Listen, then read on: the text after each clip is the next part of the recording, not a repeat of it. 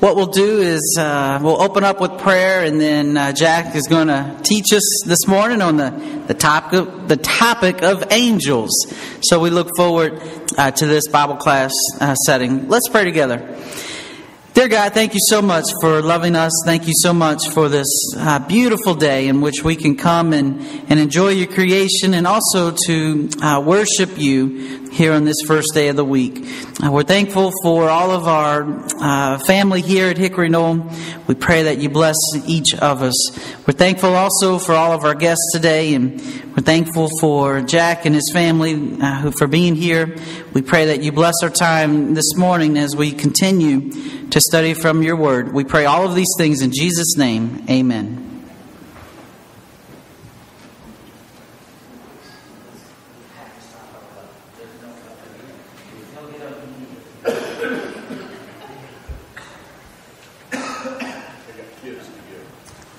Yeah.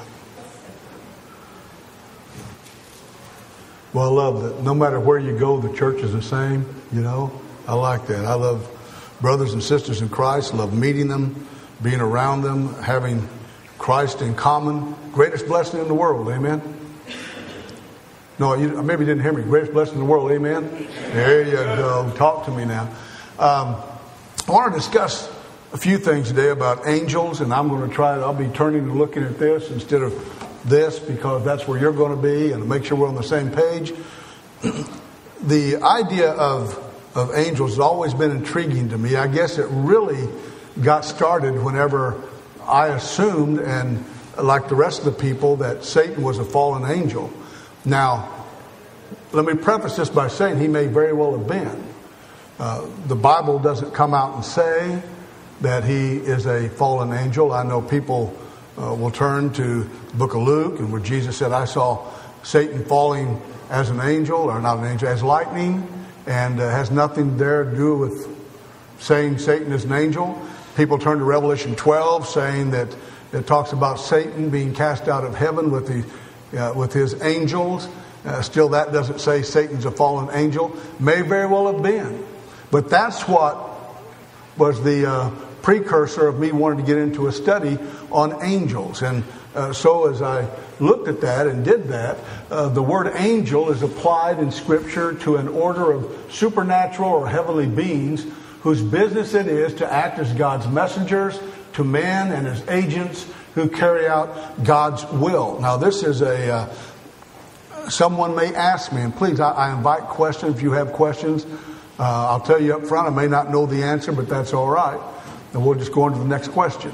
But angels, people ask, well, how do angels minister us? We'll get to that a little bit later on. Hebrews 1:13 and 14 say that angels are ministering spirits. Now, how do they minister to us? Now, I want to give you the theological answer to that. It's pretty simple. I do not know. I don't know in detail how angels minister to us. I just know that they do. I know in Revelation, in 2009, April of 2009, I was diagnosed with prostate cancer and had that surgery. In July of 2010, I was diagnosed with kidney cancer, had that surgery, had a kidney removed. And even though I cannot come to you and say directly, I know this, and this is not a miraculous manifestation, so don't take it that way. But I sometimes you wonder, how are you going to get through things? Emotionally, how are you going to get through things? The loss of a loved one. I've counseled with many people that have lost loved ones, lost children, and you wonder how you're ever going to get through that. Lost a mate. How are you going to get through that? And maybe, just maybe, that's how angels help us. They comfort us. I know we're going to find many places in Scripture. Everywhere in the Old Testament, the existence of angels is assumed. The creation of angels is referred to in Psalm 148, 2 through 5. And I'm using the ESV here.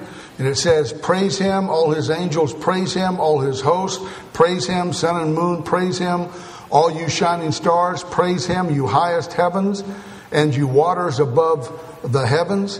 Let them praise the name of the Lord, for he commanded and they were created. Now, sometimes that blows people away. Well, how do we get the angels? Sometimes people think angels are always there. Well, no, angels are created beings. How did we get Satan? Anybody have an idea? How did Satan come about? Well, created. Only possible way, right?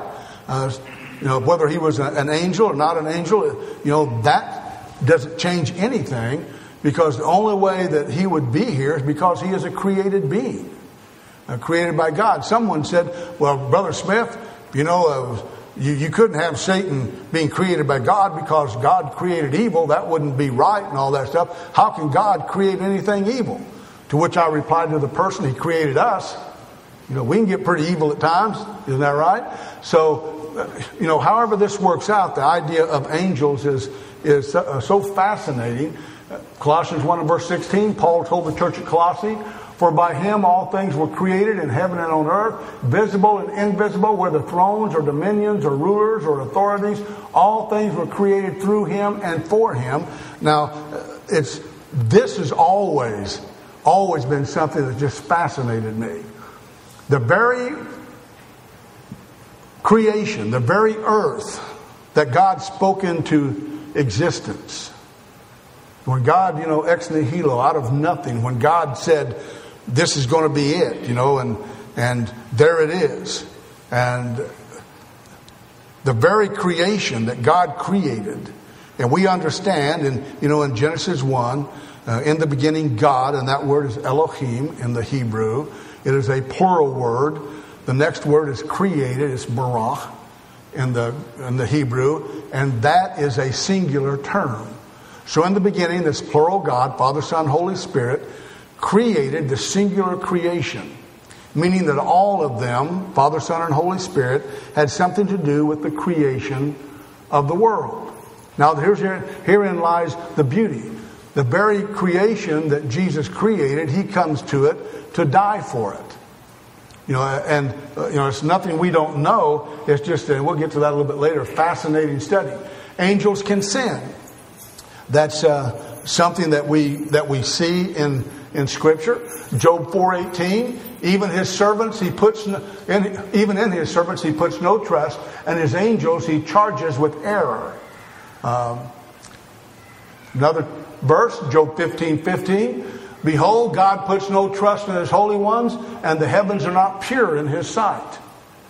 Now we're going to get to something, difference between us and angels in just a second, I think.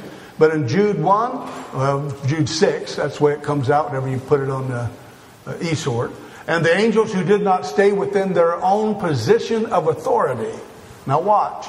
But left their proper dwelling, he has kept in eternal change under gloomy darkness until the judgment of the great day. So this seems to lend itself toward the idea that the real problem with angels and those angels that were cast down had to be a problem of power and authority. Now, let me just say this to you. I have been around. As a matter of fact, I've been preaching 36 years, been at Airport Road 27 years. Be that as it may, in those 27 years, I have seen church problems. If you've preached any length of time, you're going to see church problems. And what I see in church problems, it's not a class on church problems, just making this reference. What I have seen in that, when we have little splinters and splits and all of this, what I have seen is, more often than not, it's a power struggle. Someone wanting power, someone wanting authority, someone not liking what's going on, so they think they can do it better and all of this. And, they don't read passages like 2 Thessalonians 3 and verse 6, where Paul writes to the church at Thessalonica, a young church, and he tells them, he says, I command you to withdraw from all those who walk disorderly. Now, walk denotes a manner of life. Walking disorderly in the Greek is a military metaphor. It means those who are marching out of rank.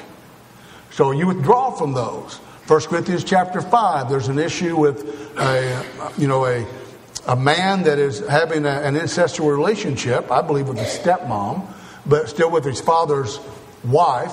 And the Bible says, hand him over to Satan. In Titus 1 and verse 11, the Bible says we're commanded to stop the mouth of the gainsayer. Those gainsaying are those who are trying to tear the church apart.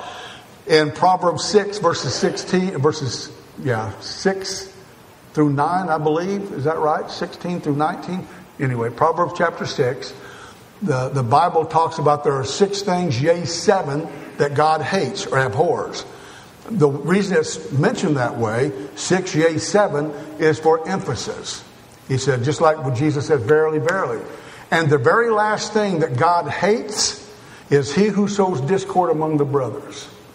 Now, all that taken into consideration, that's why in heaven, God says, I'm not standing for this. I'm not going to stand for it.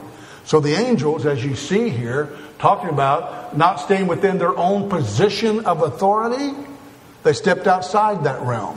We have scripture for that. Remember what the Word of God says? It tells us in Deuteronomy 4, about verse 12, I believe it is.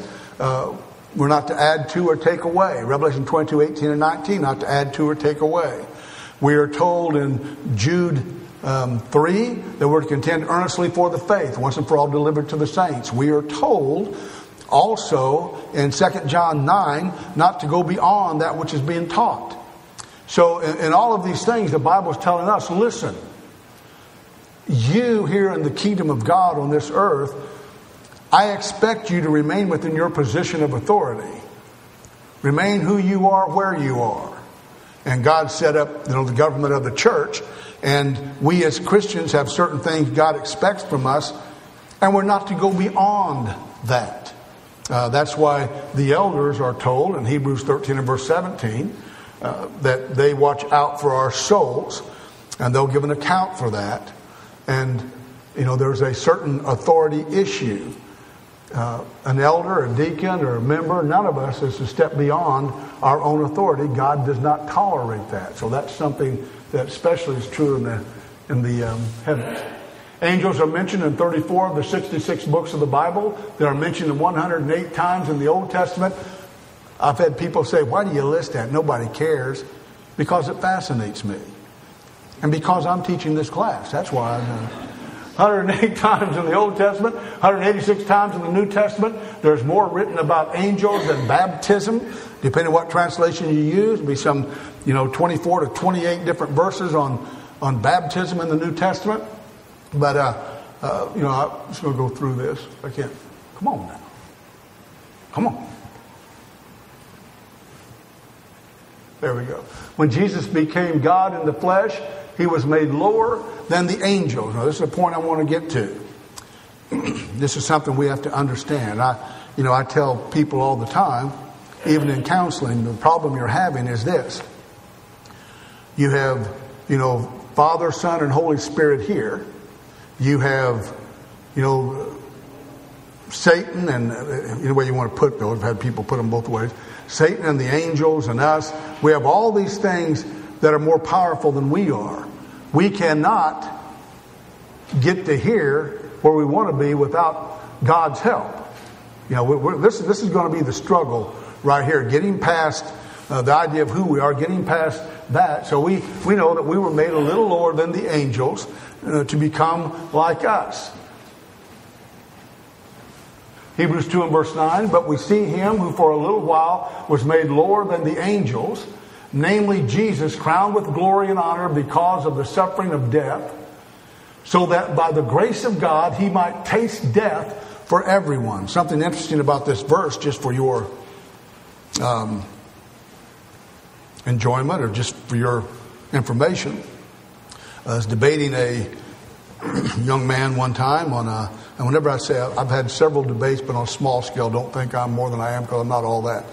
But several debates, small scale. And the guy was talking about once saved, always saved. We were in Hebrews chapter 6. And in Hebrews chapter 6, it says, about those who go back into the world, that it's impossible to renew them. It's not talking about that there isn't any power in the cross and God can't forgive. It means some people become so hard-headed you can't bring them back to the Lord. That's just the way it is. So it talks about, whenever I brought that up, he said, no, the Bible says they're just tasted of it. Just tasted of the heavenly gift. Doesn't mean he had it all. Doesn't mean he, all this. So he wasn't really a Christian. He just tasted of it. To which I turn to Hebrews 2 and verse 9, which is the same Greek word, and where Jesus tasted death for everyone. Well, did Jesus really taste it, or he just kind of not do it at all? Was just kind of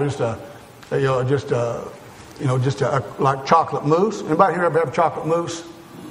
You ever had that stuff? I'll never have it again. That's big to do about nothing. It's like whipped chocolate air, right? Put it in your mouth, it's gone. You can't even. If you can't chew it. By the way, I had me some snails the other night. Now, no crawfish, just snails. What kind of guy is this? Jack, I don't give me any crawfish. What you want? I'm gonna feed you snails. So anyway, and alligator, and I think poodle. One time, I'm just teasing. We have a poodle, so don't quit. Anyway, let me get this.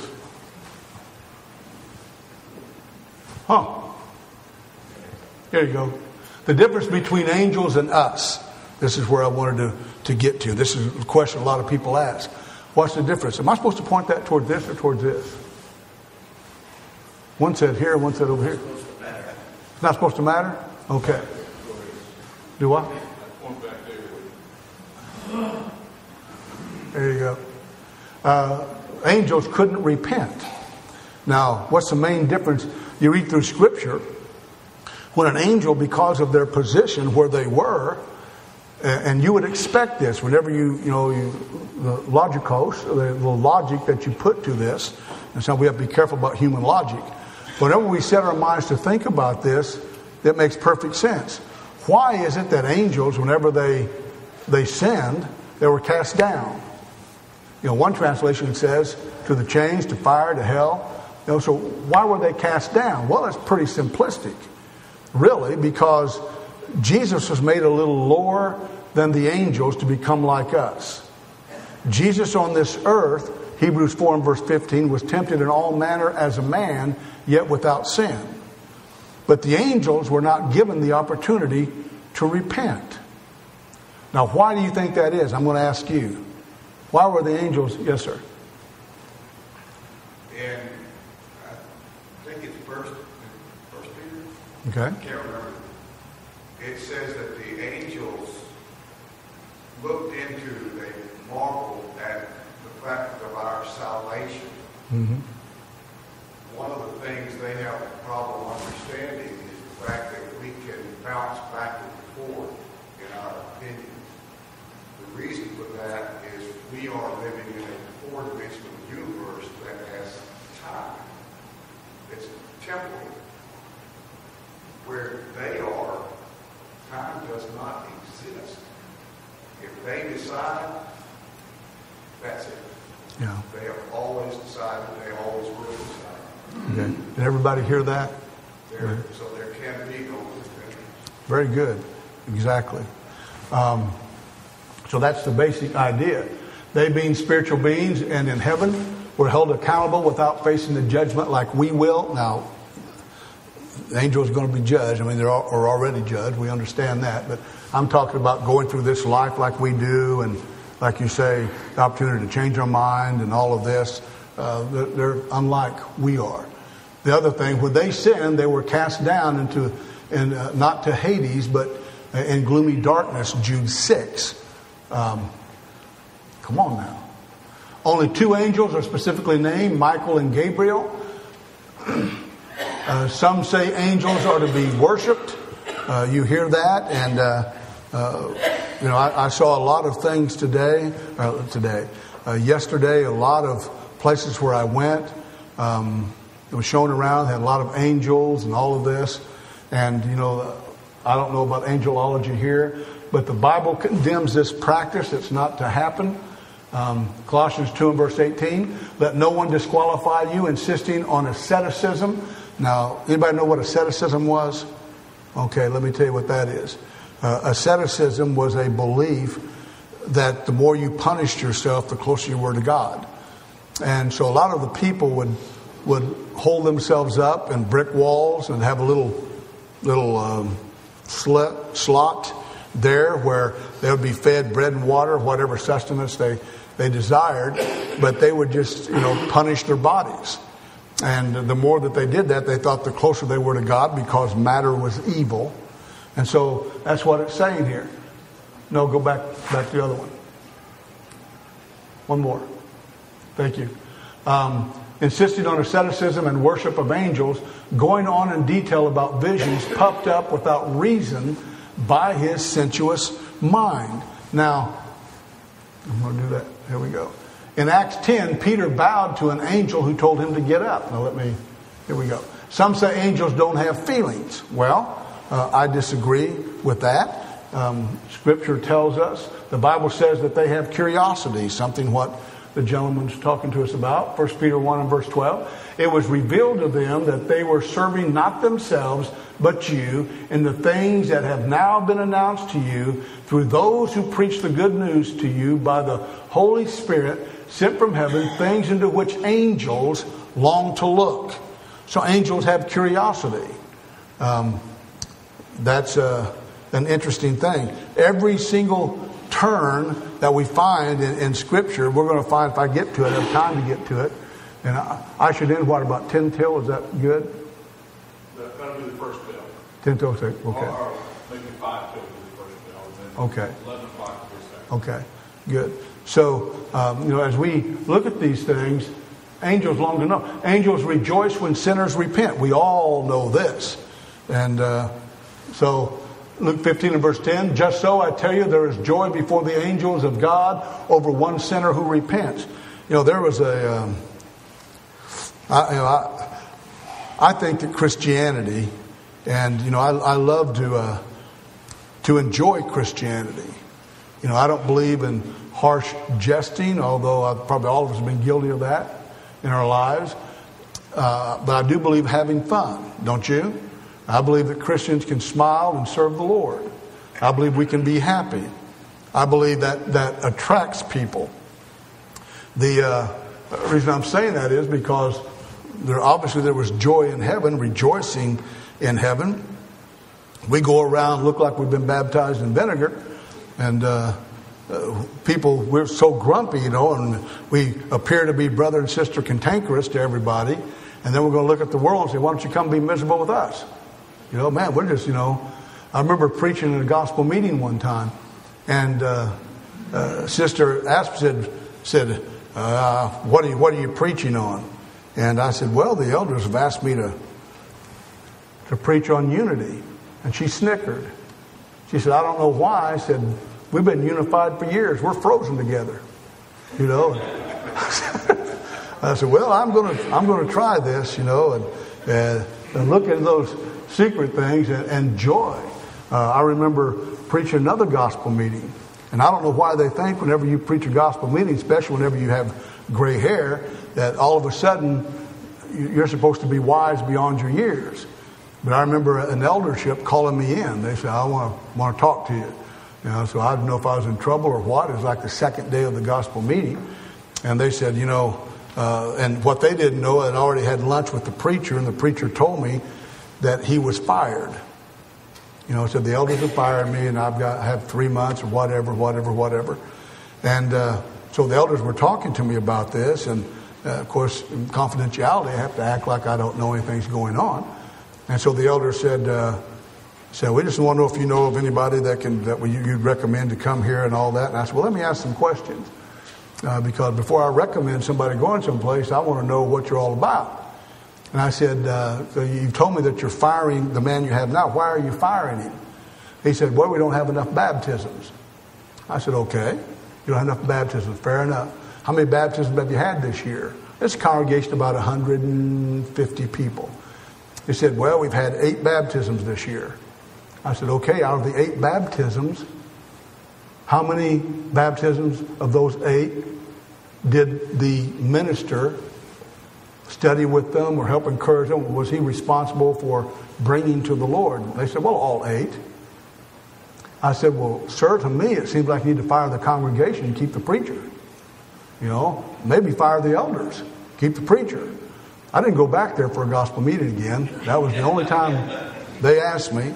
But, the point of all that being that sometimes we make things more difficult than what they're supposed to be.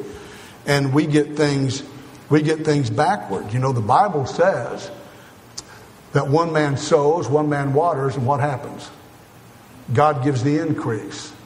You cannot always, and I want to say this very carefully, you cannot always,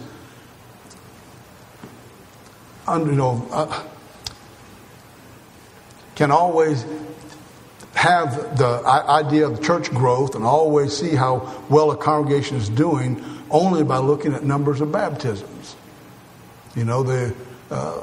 Their church growth going on, there are different things going on. We need individual development and congregational development, and you just can't always go by that. I know of places that are baptizing 100 and 150 people a year. The problem with that is they're not preaching the truth. They're getting people and baptizing them into Christ and then teaching them wrong, and there you go. So it's not. You have to be very, very careful about those things. This is joy in heaven. Christ's entire life on earth was touched by angels. Boy, I like this. I hope this thing works. After the wilderness temptations, angels ministered to him. Now, can you imagine? There you are, you're fasting for 40 days, and all of a sudden then Satan attacks. Remember, he attacks. Jesus goes into wilderness wanderings. He's attended, whenever he goes in there, he's led into the wilderness by whom? Do you remember? Who leads Christ in the wilderness wanderings? Or wilderness wanderings, into the wilderness? The Holy Spirit. Okay? And while he's in there, then after this, he's ministered to by angels. And this is always an interesting thing to see, because in his lifetime he also come on now. I know Eric doesn't have any problem with this whatsoever, does he? Do you have a problem with this, Eric, at all? Just let them do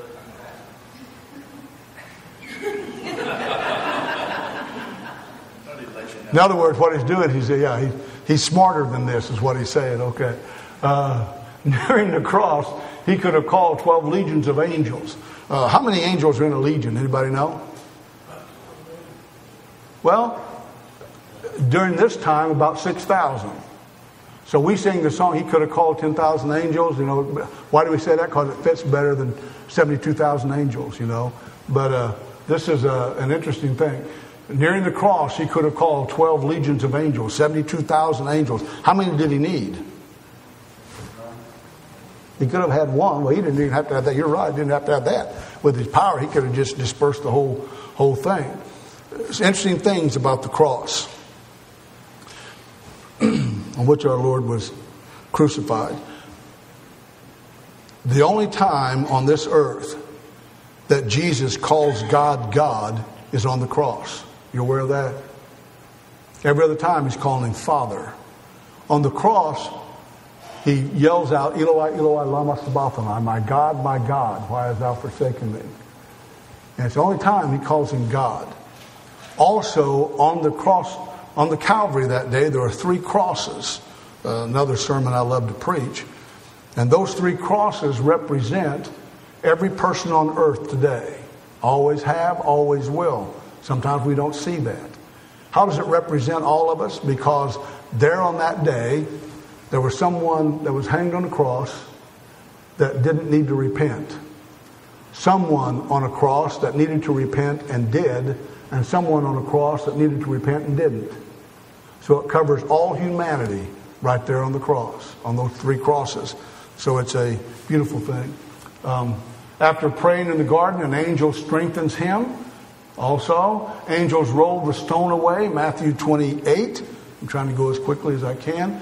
Angels at the ascension in Acts 1 and verse 11. Remember that? They were there. The apostles, must have been a dreary time for them. In Acts 1 and verse 11, there are 11 apostles. We had 14 apostles in the New Testament. From what I can understand, with Matthias being added, Judas taken away, that's 13. Paul, 14th apostle. And so as we see this in Acts 1 and verse 11, the apostles are there, the angels are there, and he says, why are you standing here amazed? This same Jesus that you see ascending will one day descend. He's coming again. So it's a beautiful thing there also. Jesus refers to angels in 22 specific verses. And by the way, all this is on slides, and I don't mind. I'm not going to get through all of it today. I have about 784 slides. No, not that many, 30-something, I think. And you're welcome to use that material if you want to. Every time angels appeared, they were as men. The word angel from angelos is masculine. And so that's not to be condescending to women. It's just the way the Bible has it written. Some say when we die, we become angels in heaven. That is a misnomer. I hear it a lot. My loved one died. They're going to be an angel in heaven. We don't become like angels. According to Luke 16, when saints die, they are carried by angels to paradise. In this account, it is interesting that Lazarus remained Lazarus. Some people believe it's a parable. Some believe it's not a parable. Regardless, it's teaching us a lesson.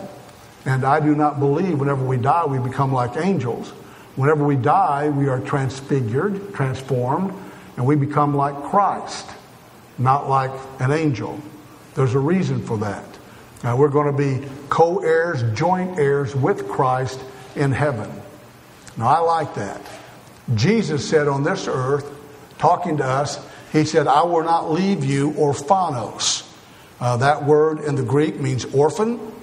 And it is tantamount, equal to the idea in Luke chapter 15, the prodigal son. Remember, the prodigal son comes back. And when the prodigal son comes back, I can only imagine what's going through his mind. I've been really, really hungry in my life. And when I grew up, my mom's mom and dad always kept a 5-gallon lard bucket over at the side of the table, which is really yummy, And that's where we put the scraps in to take out to feed the hogs. And, I remember carrying that bucket like this because I wanted to be manly enough to carry that stuff out there. And boy, you ever smelled hog slop? Doesn't smell good, does it? I have done a lot of that, slopping the hogs. I have never one time looked at that and gone, yum. Not one single time. I've got to have some of that now. It's terrible. This young man, it says, he was even wanting to eat what was being fed to the hogs. He came to himself and he goes home. Every single step coming home. But what's amazing is that in that depiction of that, they give him a signet ring, which signifies you're part of the family. This is the seal. This is what it's going to be. You can stamp that on wax, whatever. There you are. Put a robe on him. You're welcome to my house. A welcome robe. And the most amazing thing about that is he said, put sandals on his feet. You know why? Because the orphans, the street urchins of that time, were sandalless, shoeless. So he says, I want to announce to everybody around here, he's not fatherless. My son is home. So, in all of this, I say that to get to this idea. Whenever we leave this world, I believe that whenever Christians die, we do not go directly to heaven. I don't believe we do. Other people do, and that's fine. We're going to all find out. There's no use getting an uproar about it. But I believe whenever we die, we go to the Hadean realm, Hades. And Hades is divided into two places, Abraham's bosom and Tartarus. 2 Peter 2 and verse 4, or the unjust. And there is this gulf between us. We understand that from Luke 16. And that somebody says to me, well, Brother Jack, that means then that if we do that, we already know where we're going. Well, yes. I have no problem with that. Well, then when are we going to face judgment? Well, keep in mind that there has to be a place for us to go when we die, for the spirits, our souls to go, if we're not going directly to heaven, to wait for judgment. It'd be kind of redundant for us to die and go to heaven and become out of heaven in order to be judged and go back into heaven. Right? So whenever you figure out that the word there for judgment from krinomai, the word means the passing of sentence. It's like someone today in our judicial system. I think that's why the illustration is given. That in our judicial system, when somebody is found guilty, and then we have the sentencing process. And then when the sentencing process, that person is judged, right? You've been found guilty. Now this is your judgment.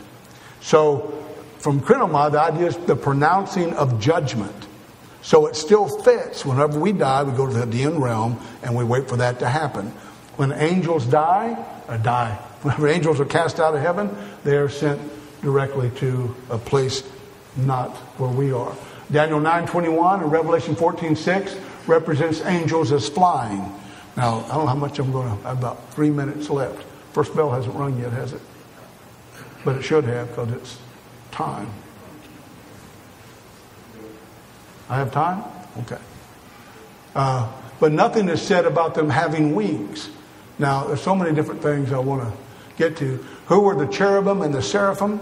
Now, I'm not going to be able to get to this one, but you hear about teraphim. You ever heard about the teraphim? Okay. Teraphim is also mentioned once in the Bible, and it's a man-made idol. Don't get that confused with cherubim and seraphim. See, I knew I wouldn't have time to get into all this. Cherubim is a Hebrew plural for cherub, and we understand cherubs were winged creatures with 4 faces, a man, a lion, an ox, and an eagle. And cherubim placed at the entrance to Eden to guard the tree of life. Come on. Genesis 3:24, he drove out the man, and at the east of the Garden of Eden, he placed a cherubim and a flaming sword that turned every way to guard the way to the tree of life. And God told Moses to place 2 cherubim of beaten gold on the mercy seat above the ark. I'm trying to go fast so I can get someplace. It's found in Exodus 25:18 through 20. Let me get to something else. Curtains on the tabernacle were embroidered with cherubim, Exodus 26 and verse 1. God dwelt between 2 cherubim, what the Bible says, Numbers 7:89. That was the bell, wasn't it? First bell. And when Moses went into the tent of meeting to speak with the Lord, he heard the voice speaking to him from above the mercy seat that was on the ark of the testimony from between the 2 cherubim, and it spoke to him. David sings of God riding on a cherub. Next one. Now, he rode on a cherub and flew, and he was seen on the wings of the wind. Now, of course, you know this is figurative language, not literal. Okay, everybody understand that? God has no need to fly on anything. It's just the way this is depicted here, the beauty of it in the literature. Cherubim seemingly are the living chariot, so to speak, when God appears to men. Also, although never mentioned as angels, cherubim and seraphim are winged creatures who are said to live in the heavens. I want to stop right there because I can't breathe. Okay. I went very hurriedly. I have about a ton more of that.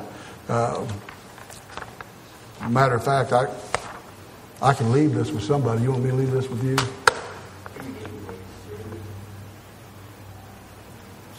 Well, you just sound so excited, brother. I just don't know.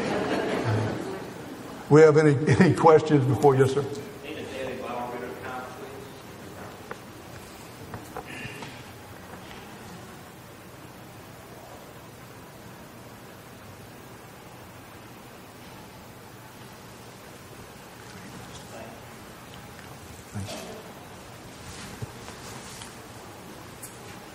Any questions before we close? I mean, on anything Bible related?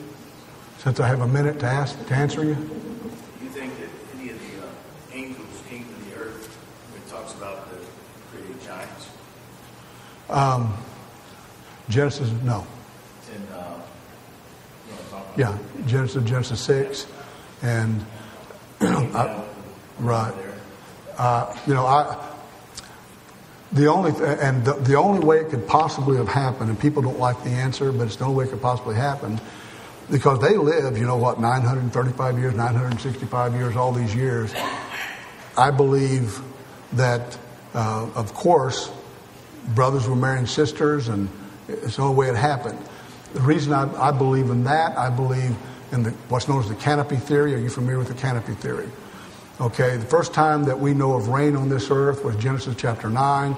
Canopy theory was like this big house. This big, what am I trying to say? Where plants grow, greenhouse, yeah.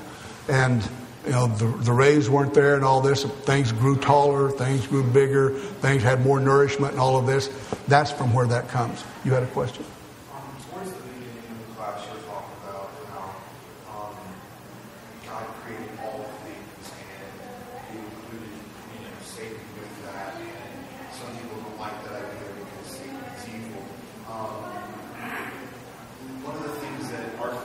discussion about a couple of weeks back was whether or not it was possible for the idea of good to exist without evil, and that God had to create Satan for us humans and our meager understanding to have any kind of understanding of good and evil, to understand how good God is, we need that for us to understand. I think you hit the nail on the head. I think that in order for us to have volition, freedom of choice, there had to be a choice, and this is where faith comes in,